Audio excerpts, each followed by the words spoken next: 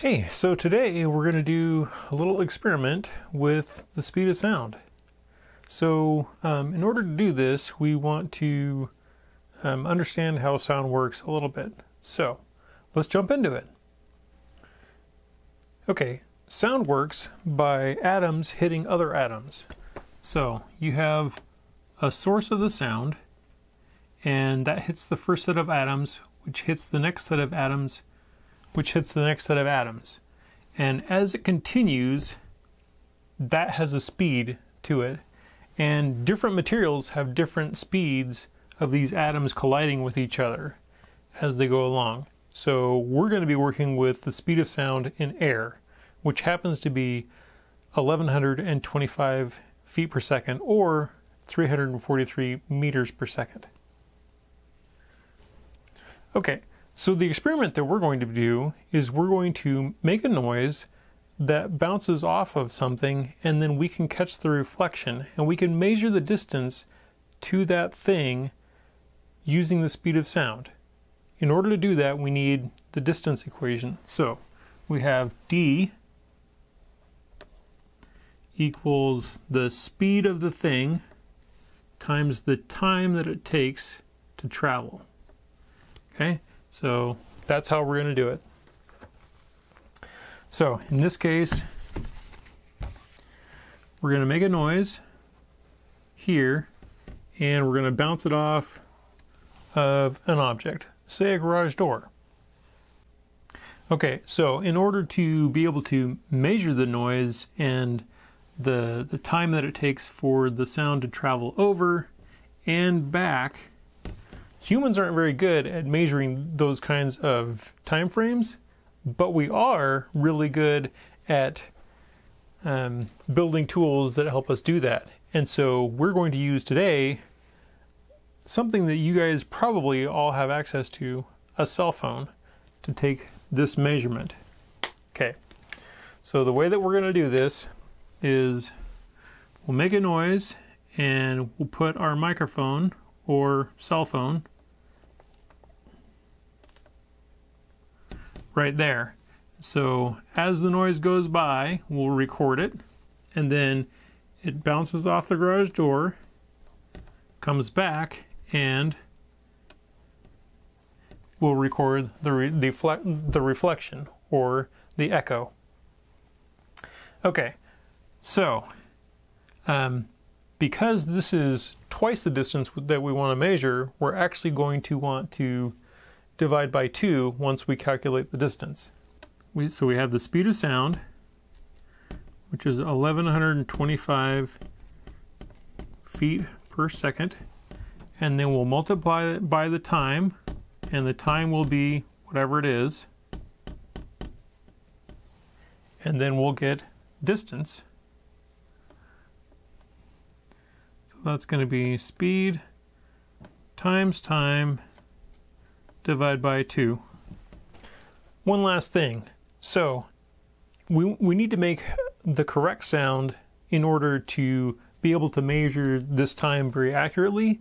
And to do that, we're going to use something called an impulse. So a sound that starts very rapidly and grows very loud. So something like a hand clap. Okay. And that might not be loud enough for when we go outside, so I'm actually going to use 2 pieces of wood that I'll slap together, and that will create the impulse sound that we need in order to do this measurement. Okay, you guys ready to do this? Let's go do it. Okay, so here's the setup. So I have my garage door, and then a measuring tape all the way out to a crack in the sidewalk. I have an iPhone, an Android phone, and a sound recorder. And then I have my 2 pieces of wood that I'm going to hit together for the impulse generation. And the spot we're measuring is 33 feet 10 inches. Okay, let's do this.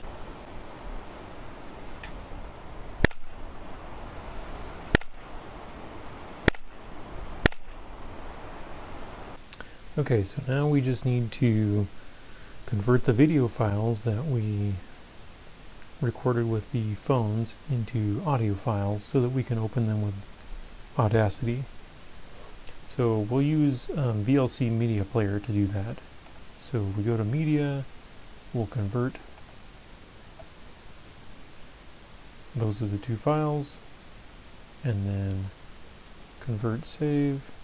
We're going to convert it to an audio FLAC file, and they'll get put in the same destination as the source. Okay, and that's done. So now we need to bring those files into Audacity. So I'll mention that both VLC and Audacity are open source programs that are easy to get, and they're pretty easy to use. So with Audacity, we'll import the first audio, and we're going to pick it from the iPhone first.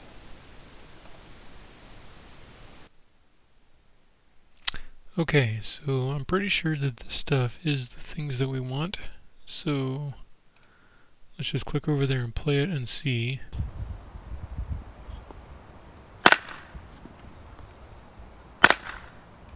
It is. So we're going to delete the rest of this stuff.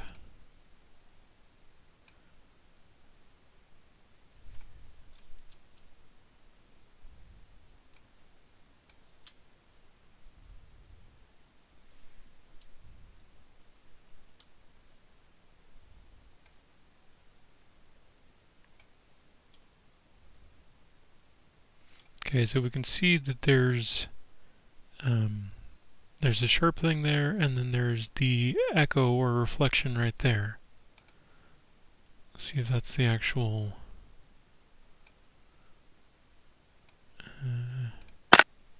Yep.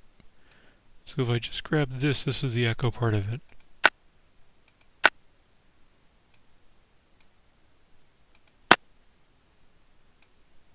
It's kind of hard to tell. But there's the two bounces right there. So basically we just need to figure out where stuff started. And it's basically where you see this sharp change right there. That's when our waveform starts. And we can see that that's 39,512. Okay, so we're going to go to our spreadsheet and we'll type that in. 39,512. Our stop time for that one.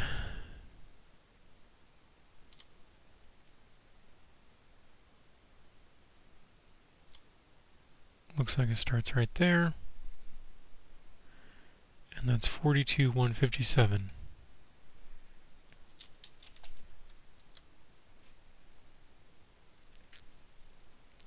Alright, so looks like we have that number of samples, and here's the sample rate for the iPhone and the Android. They both sample at a rate of 44.1 kilohertz. So if I divide this number by the total number of samples per second, I actually get the total time in seconds, which is what we needed for our distance calculation. Okay, so then if I take the speed of sound, which we have as 1125, and I multiply it by this time, I get this distance. Okay, and then because our distance was doubled because we sent out the first pulse and then we were looking for the echo, we divide by 2 and we get our actual distance of 33.73 feet. Now the actual distance was 33.833, and so we can see that we are 0.28% off. That's pretty good. Pretty good for an experiment like this. Okay, so I'm going to fill out the rest of the sheet and then we'll wrap up.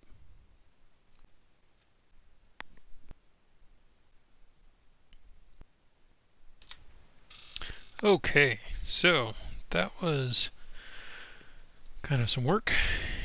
Anyway, so we can see that we're basically around a 0.5% off on our measurements, which I'm pretty impressed with that. That's cool.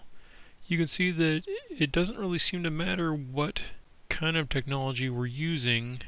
They're all about the same amount off. Anyway, so I'm really happy with this result, and this is something that you guys could do if you want. Okay, talk to you later.